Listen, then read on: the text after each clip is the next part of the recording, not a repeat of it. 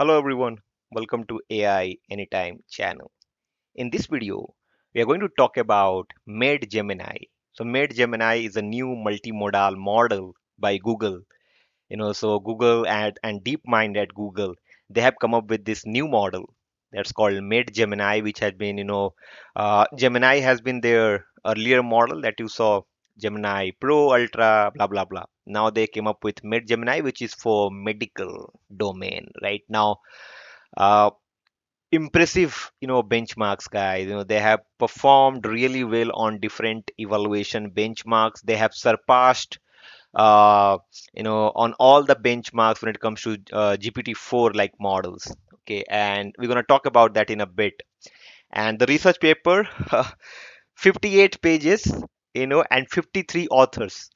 Google has, by the way, fired their entire Python, Flutter, Dart. I don't know how many teams that they have fired recently, but I don't want to go into those things because they say they are cost cutting. They are going to these fired people will upskill, the developers or whoever sitting in Munich. Ridiculous thing, by Google. Completely a ridiculous action taken by Google on this. They have fired their entire Python team.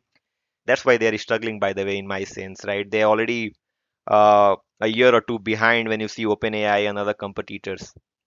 If any organization today comes up with a model that surpassed GPT-4 has no value in my sense because GPT-4 was released a year back. So OpenAI is already a year ahead because they can launch GPT-5 anytime that will blown away all these models. Nobody will use it, to be honest. So I'm really critical on these kind of models. Medgemini is again a closed source model. Okay, so as of now, I mean, I'm not sure, okay, that if they're gonna make this open source, because open source thingy they're calling it Gemma, not probably Gemini, but so that's a very, that's a thing to debate. But GPT-4 has set the benchmarks really high, guys. They have set the bar really high. Every model comes in today and they compare that with GPT-4. Just see how good they are, by the way. So unnecessary hating OpenAI is not required, right? OpenAI will not even bother about it. You will be wasting your time criticizing them. Now, coming back to capabilities of Gemini models in medicine, if you look at here on my screen, they have performed really well on different benchmarks, and we're going to talk about that MedQA and others benchmarks that we have, and they have performed really well. They are now SOTA models on these benchmarks, state-of-the-art models. And I myself has great interest in medical domain. I have been working on some products in the field, and it's good. It's good to perform well on leaderboards, but the challenges is not when you come up with the best model. The challenges is different in healthcare industry. You have to be HIPAA compliant, you have to be SOC 2, you have to be different others compliance that you have to in order to do business or build products, you have to follow all of this and you have to be compliant. That's a very big challenge. uh, and if you look at this research paper, I have some findings. Okay, they call it that they have surpassed all the performance of GPT-4 models in every benchmark, and they also say that it's an advanced clinical reasoning. So it's multimodal in nature, so it supports images, it supports video. Let me open this quickly here. Now if you look at this, you can look at an instruction over here. It says URL. Let me just make it a bit bigger so you can read the first one. It says, you are a helpful medical assistant. The following are questions about medical knowledge. So they have some instructions. What does the wall of the artery show with protein deposition and inflammation? So response is a circumferential bright pink areas of necrosis. So it got that. So it has visual QA on this data set, slick VQA. Again, a visual question, then close-ended visual where you are looking at an external like a skin disease, and you can see some MCQs have been there. Some medical imaging like CT scans, X-rays. Very, very dangerous, to be honest. We have to be very careful with this kind of thing. Text report generation, blah blah blah. So they have given us a few snapshot to kind of look at the baselining and then take it from there. That's their different data sets that they have baselined on. Then they have this development. They say how they have developed made Gemini. So they have taken Gemini as the foundational model, and then they have inherited capabilities from Gemini Ultra or Gemini Pro, whatever, and then medical specialization. So they self-trained with wave search integration, fine-tuning on different data sets of medical domain like PubMed Central and different medical imaging data sets by Stanford and things like that. And then I have chain of reasoning prompting, and then they created Med-Gemini. So Med-Gemini is like a downstream model, you will say, fine-tuned and specialized for medical domain based on Gemini model. And that's what they have given.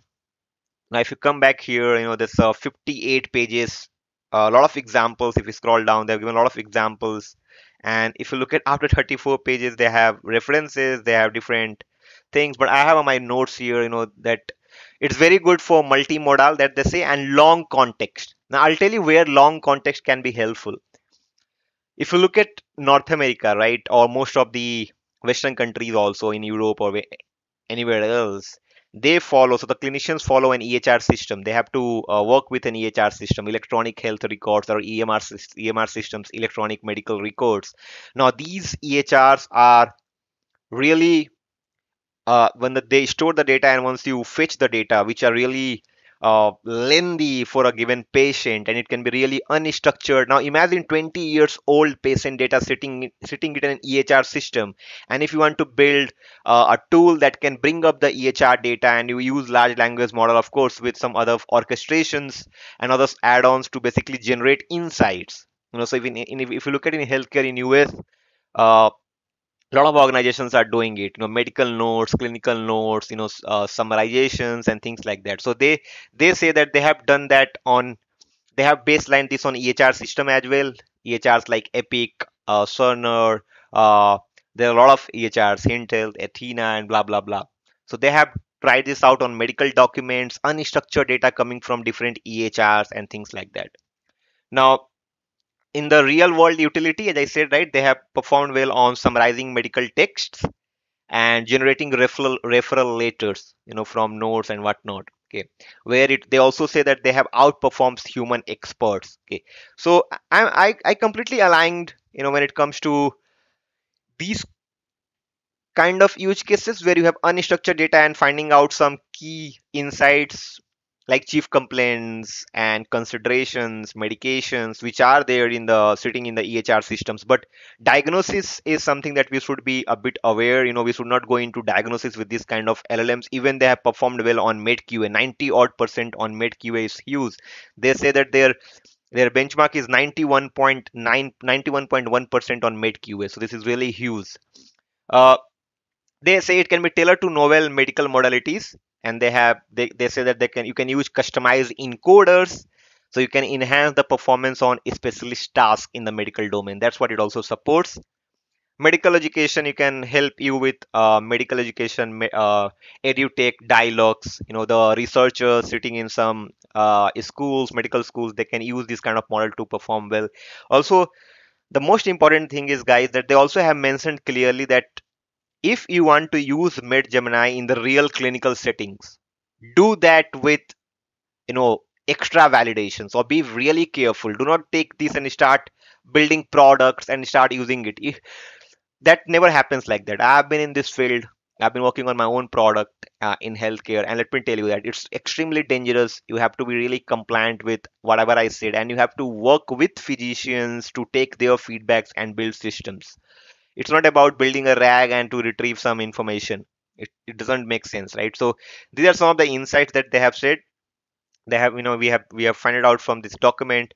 But let's do not go into directly into the benchmark, as benchmark sometimes can be really a hoax. People can overtune the model and train it more on the evaluation data sets, and you will mostly will perform well, right? The real challenges is when you try this on something that model has never seen it in the training phase. That's most important. So the use cases, if you want to do it, referral letters, clinical data summarizations, clinical notes generations, and things like that. But when you take this for medical imaging, be a bit careful, guys, for looking at a CT scan and telling, okay, there is a chance of having a spider web, or there's something wrong with pneumonia or a brain tumor, blah blah blah, right? That's very critical.